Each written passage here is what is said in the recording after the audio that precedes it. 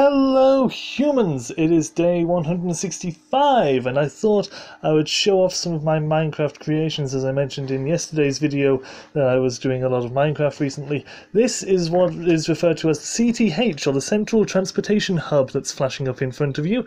Basically a massive train station that I built a fair few years ago, so that just gives you a rough idea of the amount of time I can waste in this thing. It's even got rails disappearing up into the sky to floating islands, which we will see next. A giant floating island in the sky.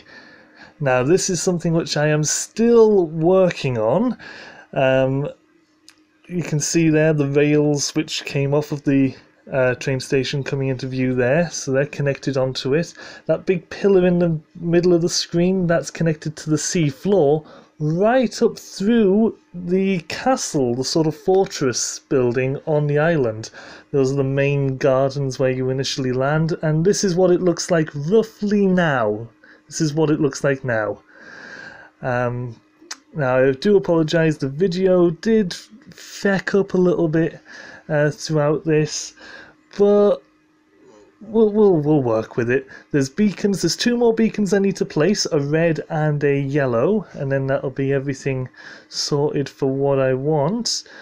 But those beacons are essentially marking where specific tasks for acquiring certain items will be.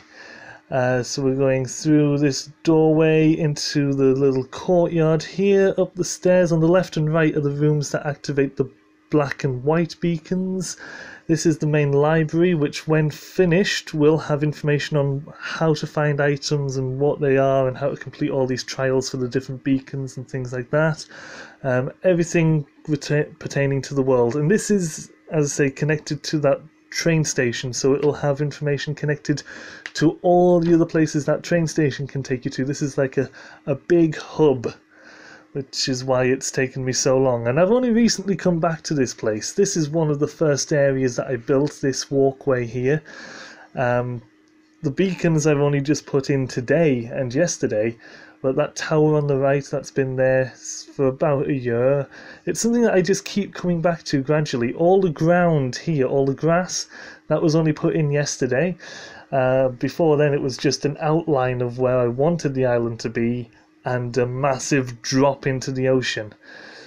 Speaking of a massive drop into the ocean, just here, if it decides to load, recording the video and flying around on a kind of crappy PC didn't really help, but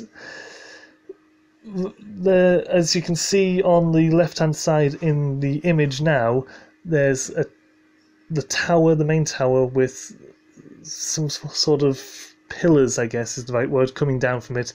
Those drop straight through the island to the ocean floor as well.